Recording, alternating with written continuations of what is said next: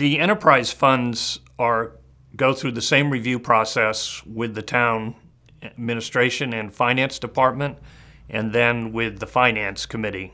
This process is exactly the same as the general fund reviews. The finance committee looks for the same issues, staff increases, large year-over-year expenditures, and we also speak about capital requests and review those at the same time.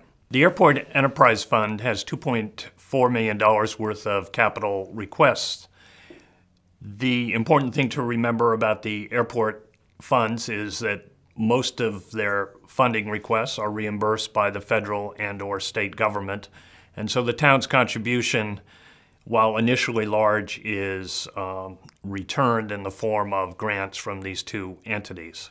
The Sewer Enterprise Fund has $25 million worth of capital requests this year, including $5.3 million to repair the South Water Street force main break that occurred during the storm in January. These projects will be funded through retained earnings as well as borrowings and will not be a general taxpayer expense. Solid Waste Enterprise Fund has $1.2 million worth of capital requests, of which $700,000 is a continuation of the landfill mining that's been going on for the past few years.